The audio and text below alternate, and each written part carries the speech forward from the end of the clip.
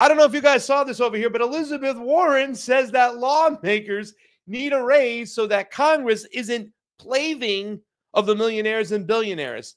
I mean, this is kind of crazy right now. Congress approval rating is somewhere around 15%, and she's saying she needs a raise. Let's take a look at it.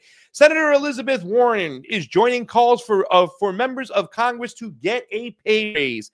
Everyone working in government should be paid more. Members of Congress and their staffs, the Massachusetts Democratic told Business Insider this week.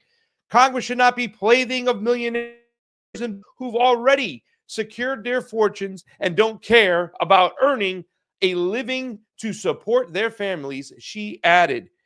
Warren has a point. Many members of Congress are extraordinarily wealthy, as recently as a few years ago, most were millionaires, because those are the people who have the resources to run.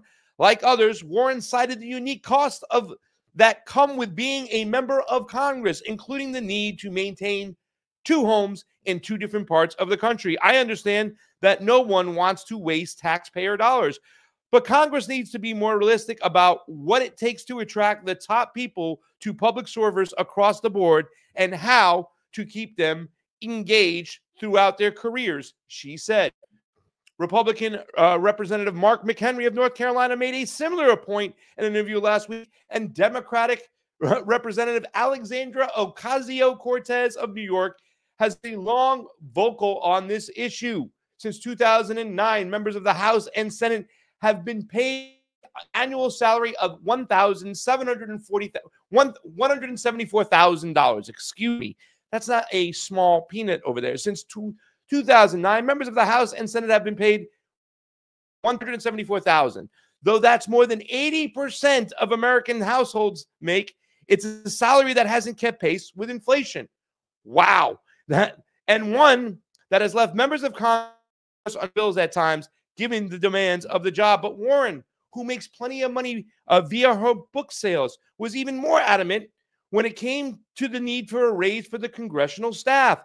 The United States government runs right now on voluntary contributions of Washington staffers who could be making twice the money, working half the hours on the private side, said Warren, who even made an increasing congressional pay as part of her 2020 presidential campaign. And that's the area of bipartisan control. Okay, so let me just leave it there for a second. Let's kind of dig into this. I don't know the argument that's being tried to be made over here, okay? If you came to me, I used to be in the restaurant business and I was a manager. If a waiter had a problem with 3 tables in a row, say they forgot to put the order in for the burger for one other person, so the table had to eat alone. Say if they got the wrong drink order for the other table and never brought their dessert, and just say they just didn't pay any attention to the 3rd table and they were sitting there forever, and I had to comp 3 tables at the end of the night, their whole bills. If that person came to me and said, hey, can I get a bigger section so I can get more tables and make money? I would look at them with this face and go, are you serious? That's what we're dealing with over here. Let's not forget how much some of the money these people are making. This is Adam Schiff. His net worth in 2023 is $70 million in assets. Let me ask you a question. If you make $174,000 a year, how are you making close to $70 million? Adam Schiff's net worth is $70 million. That's U.S. dollars. Schiff earns $174,000 a year annually as a congressman. Adam Schiff is serving as a U.S. representative from California since 2001. So he has been serving for 22 years. Even if he didn't spend a dime of that salary he makes, that is nowhere close to $70 million. That's, let's say, 22 years, and every 5 years, every 6 years, he makes $1 million.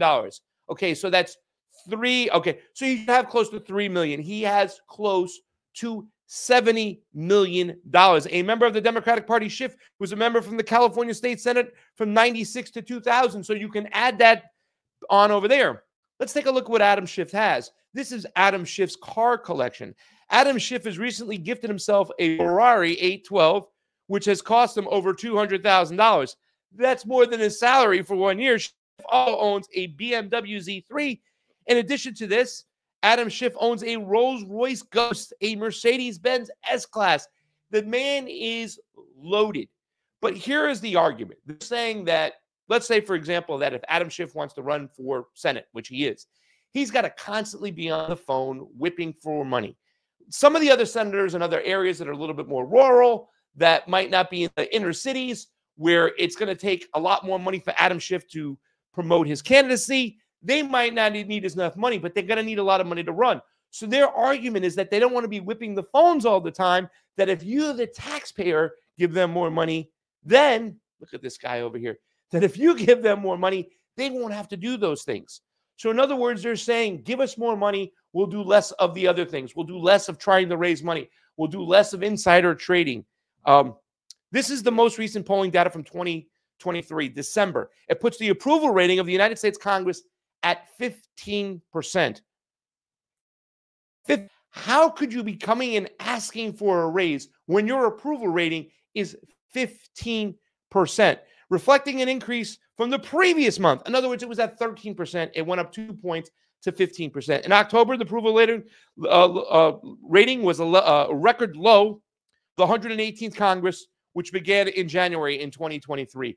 So their approval rating has been awful across the board. It's been awful for many years. So how do you come and ask for money? It's very, very interesting. Elizabeth Warren wants more money. Adam Schiff wants more money. Republicans want more money. Everybody across the board in Congress wants more money. The question is, do you think they deserve it or not?